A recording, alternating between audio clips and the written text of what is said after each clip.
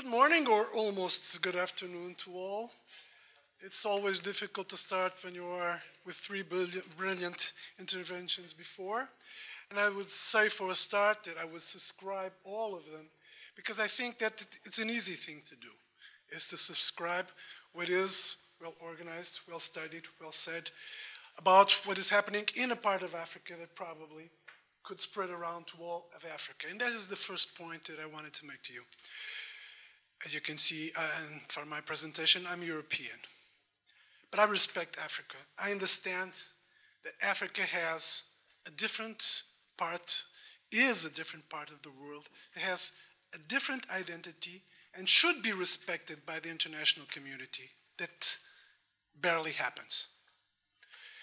If you can see to Africa, and allow me this small introduction, if you look to the international community and how they see Africa, they look at it by their own and specific interests.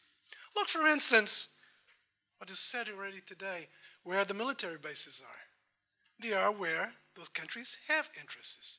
You could talk about the policies or the foreign policies of the United States, of Russia, of China, and you have seen they are trying to get into Africa because they have interests.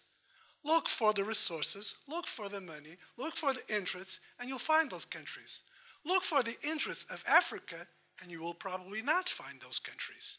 So, this is the first point, is to call for the international community and tell them, and try to understand, and try to transmit to those that are the policymakers and the political leaders to look to Africa as a continent, an important part of the world that until now was almost hidden, but suddenly we are trying to look at it as the source of giving us resources. For instance, it was spoken today by Peter about the new problems in Mozambique. Why are there problems in Mozambique? Why now? Only because Jihad is going south? Or is it, again, look for the money, look for the resources, because in the north of Mozambique, they have not only the gas, because the gas is already concessed, but for the stones, for the emeralds, for the rubies. I'll go back to you later on this, because it is a part of the financement of the groups also.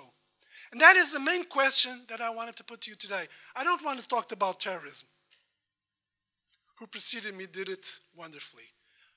I want to be the terrorist. I want to be the provocator here about the discussion. I want to call your attention about what you are going to speak about. Why speak about East Africa when you all know what is already going on?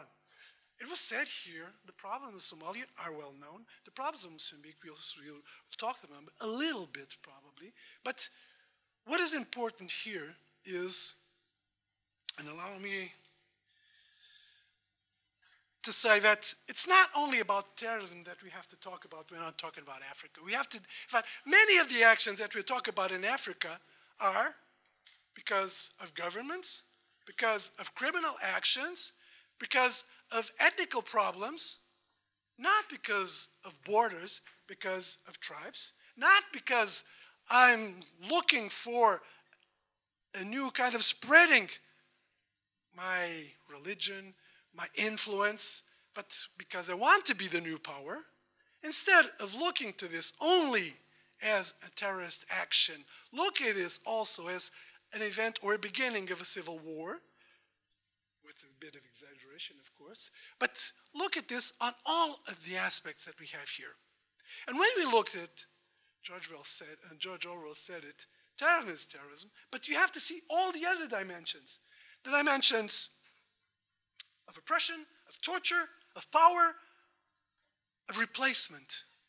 Because many times what is the biggest aim is replace who is in power, replace who are the leaders, because we are looking for something different there in those countries. So, respecting Africa, and the way to respect Africa is not to bring the solutions for the African countries, but as we can, help the African countries to get their own answers. General said, as a strategic policy to help Nigeria when they had money. They didn't beg for anything. They're trying only to keep the country as a whole. And there are a lot of other situations in Africa that we have to look to in the same way. First of all, regional cooperation. The presentation said I've worked in Africa in seven places in 7 moments. And the most effective way to bring together solutions are making countries cooperate regionally. And you can see by the different parts of Africa to do that. It's easier for one nation by itself to do it. You have to be aware of the strategic relevance of Africa in the world. That is one of the reasons, beyond the reasons of resources, that's one of the reasons why there are fights in Africa, because you have the sea routes, you have the situation of the Red Sea, you have the control of resources and the spread of resources, and not only that. It was said here, en passage, by Peter, that the problem of several parts is drug traffic. It's a main problem in several parts of Africa. For instance, if you call, and allow me to do this, for the former Portuguese colony Guinea, that is called for some a non-state anymore, because it was the entrance. It was coming south, not because of terrorists' willness, but because they wanted to have access to the harbor, and it said it was called the Highway 10, because the drug came from South America and went through Africa towards Europe.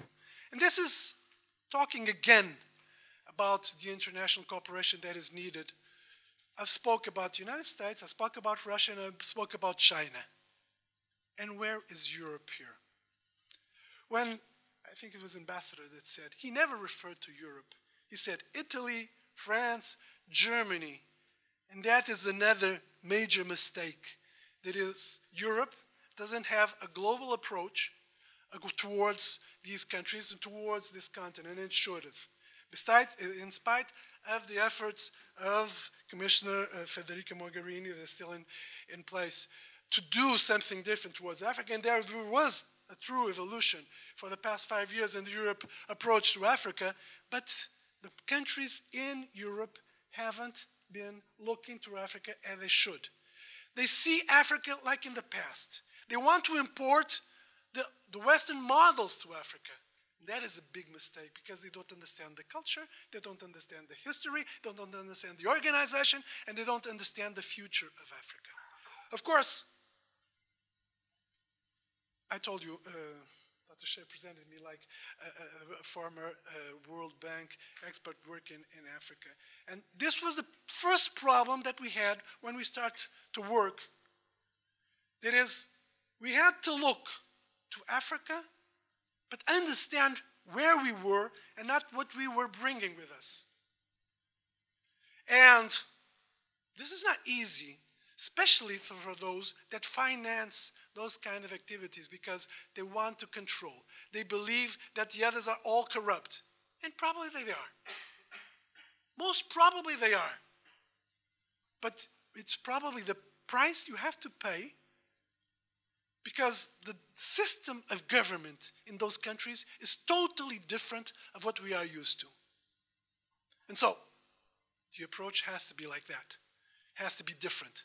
If we want to support those countries, we have to know how to help them, but with the connection to regional authorities, to local authorities, and try to spread not our message, but the message that we want and all of us want, that is peace, humanity, and good organization. Of course, I prepared a PowerPoint, as you can see, but after listening to my colleagues, I said to myself, why speak about the same things? Why don't call for your attention, as I told you, provoking a discussion here and trying to have a different approach to this situation? Just wanted to point two or three things that I've thought about. That is, first of all, when we look to all of the conflictual situations in Africa, and I'll try to do it a bit faster, don't look at them all as terrorist attacks. Look at them mainly and in many times criminal actions. Of course, part of them are criminal actions in order to get some money, to get some resources to finance terrorism or other activities, to finance the change of government in some countries probably. But in truth, they are probably not only terrorism, they are criminal actions.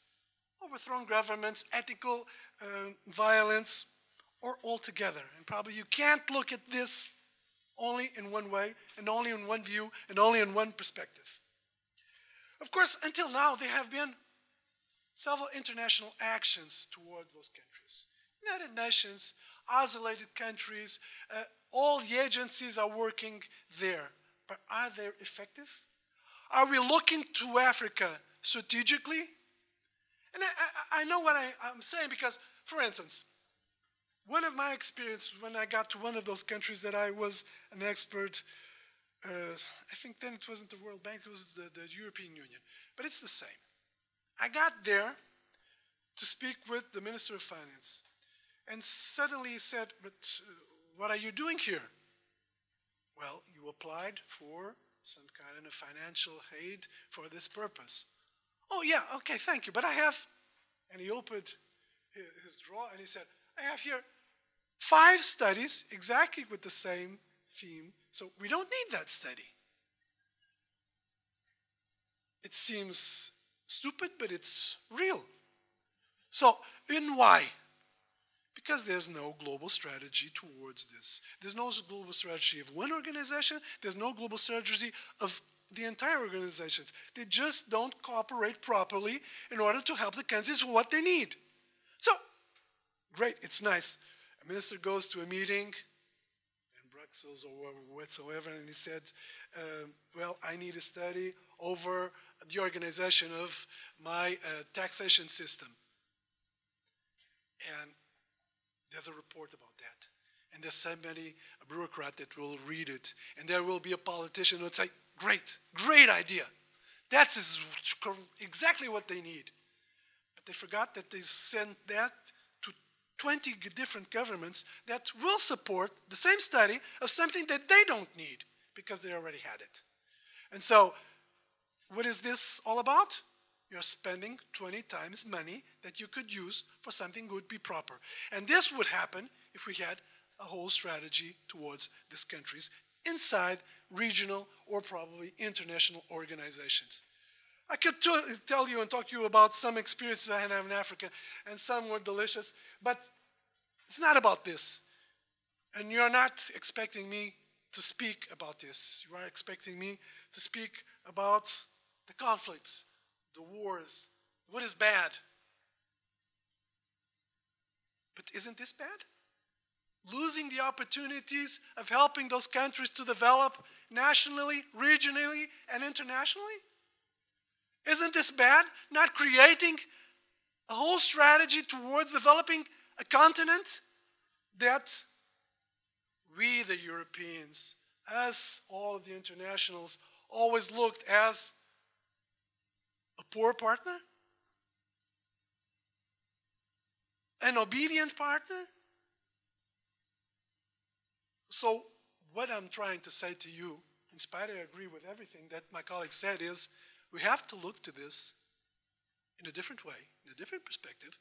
And, of course, terrorism exists, terrorism will exist, terrorism will grow, and we have to stop it. But the main way to do this, probably, is to help the regional and local governments to do this, to connect with the local communities, of course, because the local communities are the first step to stop the growth of terrorism. They're the first degree to stop these countries, these movements to go south, like we are saying, or go east, as I was supposed to talk about. But the first step that we can help those countries is to look at it with respect. And that, I think, we have to try to do. I'll try to jump on this. My PowerPoint is available to the organization I think it is available to everybody, so I will not read it, and I will try to again be provoking until the end. But there is a point that I wanted to make, and I will go over the countries. Everybody knows this, of course, and everybody knows about Al-Shabaab, but this is here for one reason. This is here for only one reason. Not because the group is big and is strong, but look at the organization. The organization is not only the operational, but the intelligence also. Where do we see this? At governments, at states? Because we are looking towards taking care of territory. This you can see, we saw this in ISIS, in Iraq, and in Syria. And even there, what was their main purpose? Getting territory. What is the main purpose now in Africa also? Gaining territory. What do they want? Do they want to become a state? And if they didn't manage it one place, they will probably try to manage it another. How did we defeat them in one place? We got all together, even with different interests. How can we defeat them in another place? Doing the same.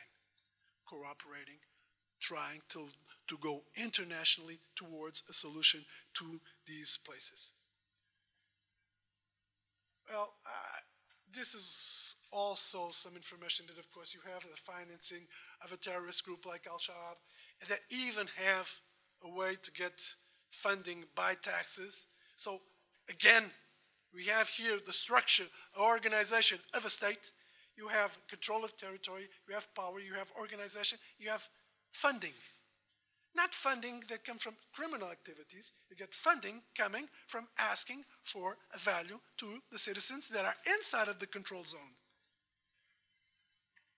Mozambique. I wanted to call a special attention to Mozambique because of two reasons. First of all, because it's a new development.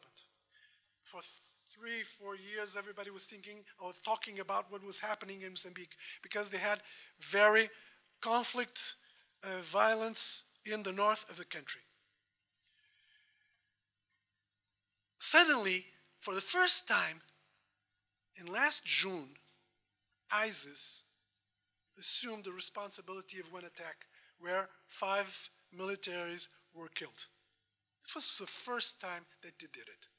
But even here, I want to call your attention for this.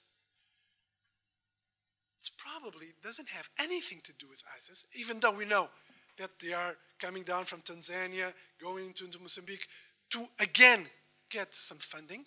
And the report that I have about this is at least in 2018, they managed to get $36 million of what they stole, of stones, of natural resources that they took from the north of Mozambique to finance their activities in the east of Africa, Tanzania, and so on. But we have doubts, true doubts, that this has anything to do with ISIS. They called for it. They spread it on several sites that all of the attacks were their responsibility. But we know, and it's our responsibility to know, that many times ISIS claims things that they have no kind of responsibility, just because they have a strategy of communication that they are always ahead and on top and covering, or for even criminal attacks. So this is no more than a criminal attack probably, but again, you can't see and look to this isolated because this is probably a way of funding activities or terrorist activities in other countries. But the information I got 2 days ago, I was here in Israel, is that how is the government of Mozambique battling against this situation? What was their first reaction? Denial. There's no violence in the north of Mozambique. There's no terrorist attacks in the north of Mozambique. There are isolated things that happen in the north of Mozambique. Suddenly, it was assumed that they hired a group, I don't want to call it a mercenary group, but it's probably a mercenary group. It's a group that belongs to the International Group of Blackwater. And they are bringing planes, helicopters, people that are being hired to defend interests. Interests of the government of Mozambique? No. Interests of the companies that are working there. But the government of Mozambique hired them also because they are connecting the interests that are there with the interests of the government that receive the financement for the other government to pay to these groups. See what I mean? So, in fact, for sure, one thing that we have there is violence. One thing that we have there is fear. One thing that we have there is people being killed. And one thing that is becoming very disturbing is that there's no authority, that the militaries are not enough, they are not well organized, and they had to hire, and we're talking of one of the poorest countries in the world, they have to hire an international, how would I say it, an international, perhaps, to defend third-part interests. So, what can we do in East Africa? What can we do towards this?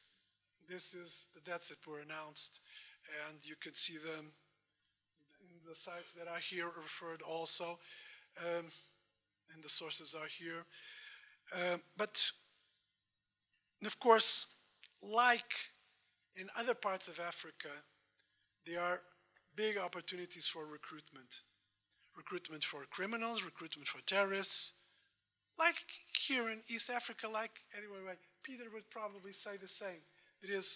There are people that are poor, people that need money, people that don't have jobs, people that don't have education, people that are in generally forgotten by their own governments.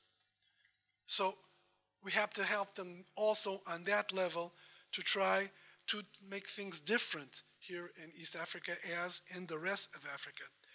Of course, you have to be aware that this is, like Peter said, like General said, like Ambassador would say, it's a growing problem. The local governments in many cases are incapable to deal with this situation.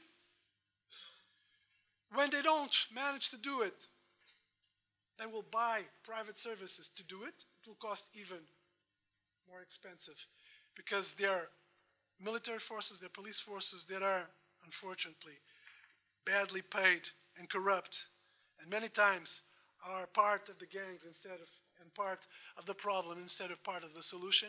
And so we have here a major problem that we have to battle.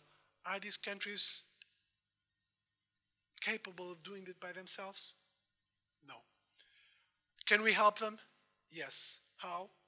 Not with military presence, of course, because they will not be accepted by local communities, but with foreign help, of course.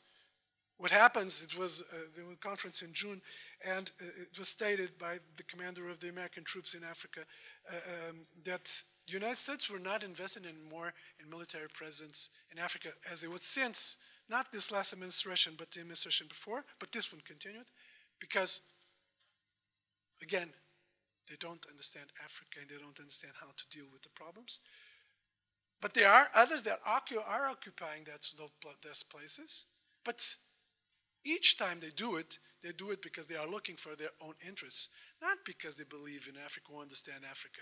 Because first of all are their interests and then are their cooperation. So if the national cooperation is not enough and the aim and the ability of the local governments, the national governments, is not enough, let's rise the level to the regional organizations that are existing in all parts of Africa and are very well organized in order to do it. Let's recognize that there's a problem. Of course there's a problem. If there wasn't a problem, we were not here discussing it. Let's recognize that we have to have a different approach to this problem. And let's recognize that it's not an answer that we can give at the local European countries or the nation-state countries by itself, but building a strategy.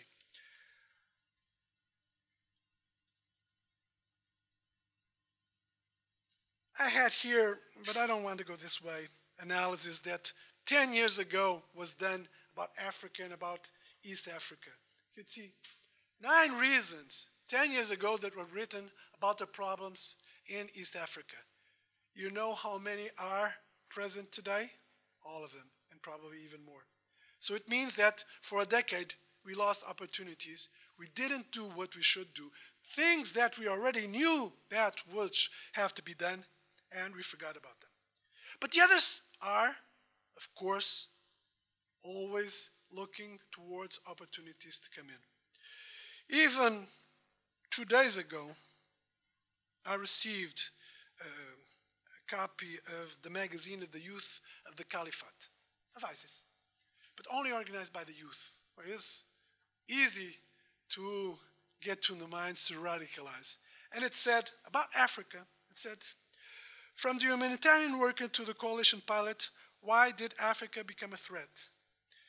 This author accused Western imperialism and racism of looting resources, disrupt the intellectual and social growth of continent inhabitants. What does this mean? It means, first of all, that they are looking to Africa to go in. And second of all, it means that if we don't look at Africa, they will occupy our place and they will not give this place to the Africans.